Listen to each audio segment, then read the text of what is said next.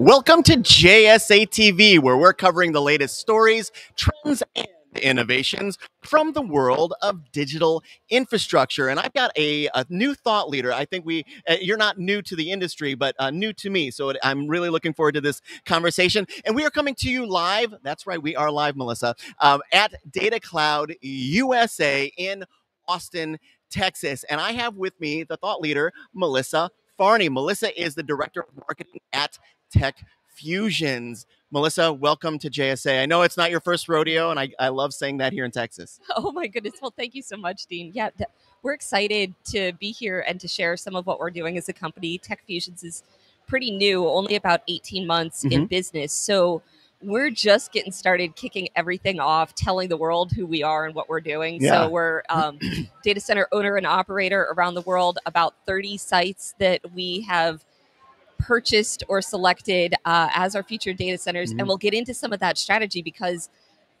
18 months, having 30 sites, how do you do that? Yeah. How do you bring those online? So some of what we've done is, I'll call it adaptive reuse, but I want to, drop that there and let you know that that's how we're bringing everything online. So that has equaled about 4 gigawatts of planned capacity all around the world. Yeah.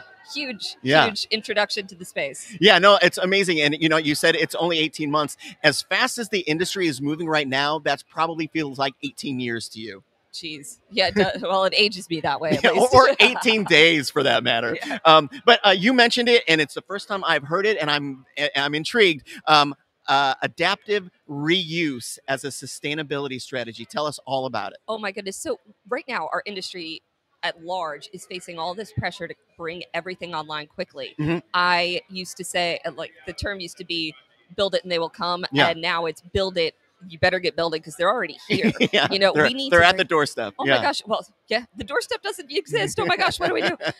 So one of the newer strategies, and I won't call it a new strategy because it's been around for a little bit, but not many companies have tried it to this scale. So by choosing not to break ground, it can in fact be a groundbreaking approach. So I'm stealing that. I will. Yeah. Well, so what we're doing, it's preserving environmental resources by repurposing existing structures in large industrial plants, warehouses that already had immense power allocated to them.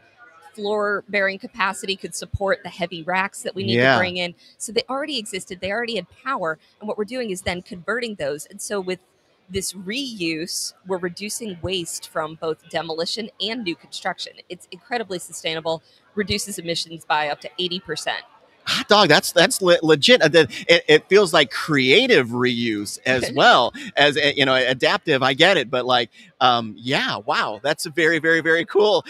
We have sustainable power generation. So we're talking about the adaptive or creative reuse, but talk to us about power generation. So in terms of power generation, as I said, the need for power is also at an all-time high, not just finding the space that has power. So our power needs are growing and growing quickly. Yeah. And so we're actually starting to see some municipalities begin to reject applications that don't come in offering, say, something new in terms of bringing your own power, bringing your own microgrid support. So actually, this is a perfect thing. This is built into our company's strategy as well. We're committed to bringing in microgrid power to supplement what we're getting from the utility because, our approach is believe that we shouldn't just consume what's out there, but also produce our own. And I will say there's an added benefit to becoming a little energy independent and starting to produce your own, not just taking from the grid. And then we can always offer to put that back into the local grid as needed. Yeah, and I haven't had an opportunity to read the entire article, but there was a New York Times article that was just published yesterday, basically cooking our industry, saying, everybody, it's too noisy and it's power hungry and it's all these things and communities are getting blindsided and all that. I wish they were here right now, the New York Times, talking to you because you are what is more commonplace in our industry than what maybe traditionally might be kind of legacy data center owner operators, these big monoliths, windowless buildings sucking up all of the natural resources. It ain't like that anymore, and folks like you are proving that point. So yeah, boy, I wish I had that article in front of me right now. Well, we forget sometimes, like, I'll use a car analogy, like no one's going after Ford Motor Company because they built a bunch of cars. We're just grateful that they recognize our need for transportation. Yeah. Society needs to come along to data centers in the same light. Like they should recognize, like, we don't build these structures because we really like to build computer server warehouses. But like giant concrete buildings are our thing. It's what gets us up. It is. I mean, we love what we do because we know that we can do it the best of anybody out there, but it's ultimately to serve society's digital needs.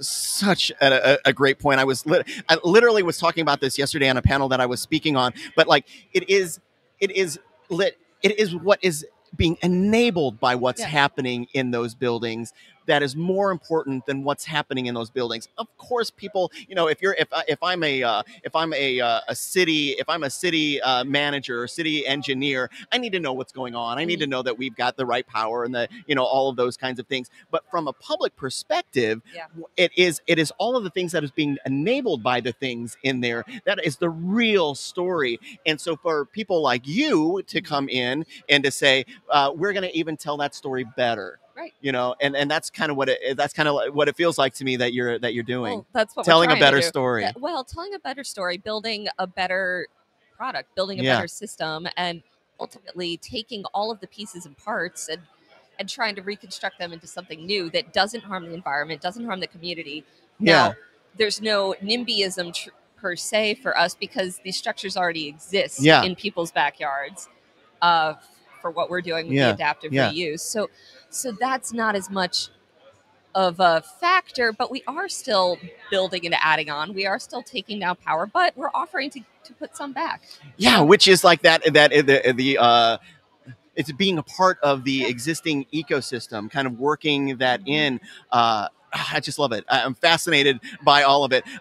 But let's put on our let's get out our crystal balls. And so, what is it about what you're doing and kind of where the industry is going with regard to sustainability and kind of meeting the needs of next generation technologies that really excites you right now? Oh my gosh, what excites me is how much potential there still is to innovate. Yeah, and I think I don't think there's one crystal ball technology that I could ever point to. What excites me is the opportunity to look across all of the different opportunities. Yeah. Let's call them all opportunities, not challenges, and look at what we can do and how we can make a mix, how we can put things together. Because like I said, adaptive reuse, it isn't really new. I mean, there were companies trying to do it 10, 15 years ago, but to choose to do it at the scale that TECfusions is doing, that's unheard of. To make that your primary go-to-market strategy, that's unheard of. And I think what we will see is companies that succeed at this, at becoming more innovative and more sustainable, are willing to take that risk and do something that, well, we've talked about it, but nobody has quite had the nerve to do this far. And then when you think microgrids on top of that, that's another, like, we've talked about doing this. We all know that we need to build smaller, more local power grids that support our needs.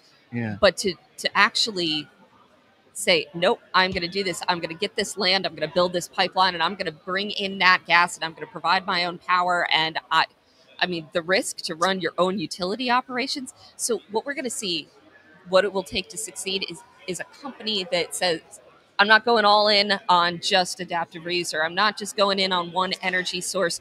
I am willing to innovate and take, like, maybe it speaks to the strategy of those who can do adaptive reuse, that we can look at it and say, here's what is there, and here's what I still need, and how do I bring these things together? I'm able to take what's existing and somehow make magic out of it.